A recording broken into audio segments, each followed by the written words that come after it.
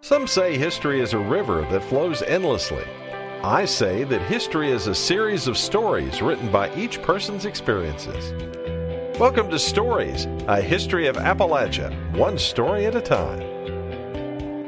Hello, podcast listeners, and welcome into another story. I'm Steve Gilley, along with Rod Mullins, and today we have the story of the first settler to leave Appalachia and settle in Middle Tennessee. A man so large and powerful that he could give old Paul Bunyan a run for his money. How big was he, Steve? He was at least 400 pounds of muscle with feet that were, 16, 17 inches maybe. I mean, he was a big, strong man. How tall was he? Probably close to 7 feet. Wow. If I'm not mistaken. Well, Let's hear about this guy. Let's find out. Well, the guy we're talking about is a man by the name of Thomas Sharp Spencer.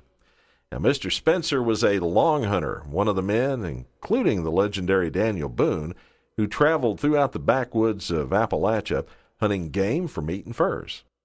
Having heard of the rich lands and abundance of big game in the area that would one day surround the city of Nashville, Spencer made the journey to the area from his home in Virginia in the spring of 1776.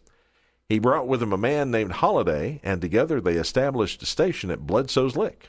It'd be interesting to know where his home was in Virginia before he came to Middle Tennessee. Yeah. But that's another story. That summer, Spencer and Holiday hunted and explored the countryside for miles around. In the bottom right next to Bledsoe's Lick, they cleared a few acres of land and planted that Appalachian staple, corn, and thus resulted the first crop of grain planted and harvested in Middle Tennessee. All this wilderness eventually got to Mr. Holiday, though. He became dissatisfied and decided to return home to Virginia. Spencer went with him to the Barrens of Kentucky near present-day Glasgow, Kentucky, along a trail leading back across the mountains. As they were about to go their separate ways, Holiday noticed that he had lost his hunting knife.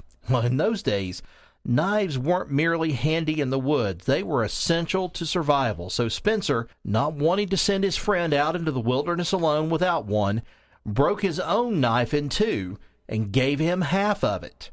Holiday, though, was never heard from again, so it appears that the half knife didn't do him much good on this trip and his journey home. Most folks think that he was killed by a party of Indians as he headed back over the mountains to Virginia.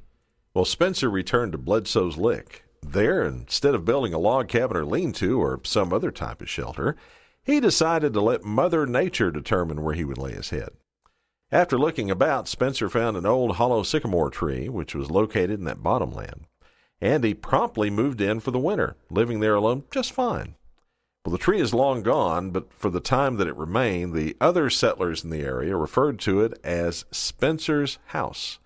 Now, there's a marker still there near Castilian Springs where the old sycamore tree stood. After a couple of years in the wilderness, Spencer, too, decided to return home to Virginia, but returned to the Cumberland country in 1780. While he was there living in that old sycamore, Spencer explored the wilderness from Bledsoe's Lick to the mouth of Red River near present-day Clarksville, Tennessee, in search of choice tracts of land that he might lay claim to at some point in the future, before anyone else did. Because of a misunderstanding as to the preemption law under which he was laboring, preemption meaning the right to claim property under North Carolina law, he thought that by clearing a few acres and building a cabin on each section of 640 acres, an individual would be able to claim as much land as he might desire. As a result, he selected 4 fine tracts in Sumner County. 3 of these were in the area around Castalian Springs, and the 4th was near Gallatin. In 1781, the state of North Carolina, which owned the territory embracing Middle Tennessee at that time, defined by an act its preemption law, which allowed only one section to each head of a family or single man who'd reached the age of 21. Spencer was thereby forced to make a choice out of the 4 tracts that he had previously staked off. He selected the one near Gallatin, and this land has ever since been known as Spencer's Choice. Well, the description of this tract, when granted to Spencer, called for natural boundaries, which were supposed to embrace a section, or 640 acres, but when an actual survey was made many years later, it was found to contain about 800 acres. Well, the records on file in the Register's office for Sumner County show that on August 17, 1793, Thomas Spencer conveyed to Stephen Cantrell 200 acres of the above tract, the consideration being 200 hard dollars. Now, the remainder of the tract was inherited by William Spencer, brother of Thomas Spencer, at the latter's death. Well, now, that's the man. Rod, let's take a look at the legend. Well, Thomas Spencer was a man of great physical strength, a giant in his day, well-proportioned, broad-shouldered, huge in body and limb, and weighing nearly 400 pounds. Now, there's many stories, I'm sure some real and some not, but they are told about this giant of a man. On one occasion, shortly after the beginning of the settlement at Nashville, Thomas Spencer was hunting with a fellow long hunter on Duck River in what is now Humphreys County. As evening came on, they had sought a secluded spot where they might build a fire, cook a deer they had killed, and camp for the night. While they were preparing the meal, a party of Indians spotted them. The braves crept up on the camp until they got within range, then opened fire on the hunters, killing Thomas Spencer's companion. Spencer, who was unharmed, gathered up the man's body and gun, and with the added weight of his own arms and ammunition, dashed into the thick cane and was soon beyond the reach of danger. The Indians, seeing his great strength and agility, and knowing that he had with him 2 loaded guns, followed at a respectful distance. He succeeded in carrying off and burying the remains of his comrade, after which he returned in safety to French Lick. On another occasion, Mr. Spencer was sick and lying on a blanket by a fire near where 2 settlers were building a log cabin. He watched them both struggle under the weight of a log, trying in vain to put the end of it in place. After watching this from his sick bed for several minutes, he finally grew tired of seeing them struggle, so he got up from his blanket, walked to the cabin, took hold of the log, and brushing the men aside, threw it in a position with ease, then returned to his sick bed blanket by the fire. Well, Thomas Spencer had the nickname of Bigfoot Spencer, which he got from his large foot, huge even in proportion to his immense body.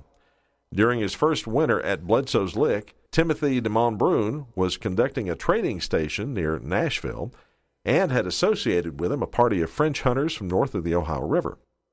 One morning at dawn, Spencer, who was himself a mighty hunter and who happened to be in that neighborhood, chased a herd of buffalo close by the door of a hut in which one of the hunters was sleeping. It had been raining and the ground was very soft. The sleeping hunter, aroused by the noise of that chase, came out, and upon seeing Spencer's footprint in the mud near the door, became frightened out of his wits, swam across the Cumberland River, and ran north through the wilderness until he reached the French settlement at Vincennes. There, Rod, he told everyone what had happened and swore that he would never go back to a country that was inhabited by such giants. Well, another story relates that Spencer threw a militiaman over a high rail fence to break up a fight at a local muster. When the embarrassed trooper recovered, he begged Spencer to set his horse over the fence also. Others characterized him as having the strength of a lion and being stronger than 2 common men, and as being the stoutest man I ever saw. Spencer said he was afraid to strike another man in anger for fear of killing him. Well, despite these feats of strength, Thomas Spencer had a reputation of being a very kind and gentlemanly soul, held in high esteem by the folks who settled in Middle Tennessee.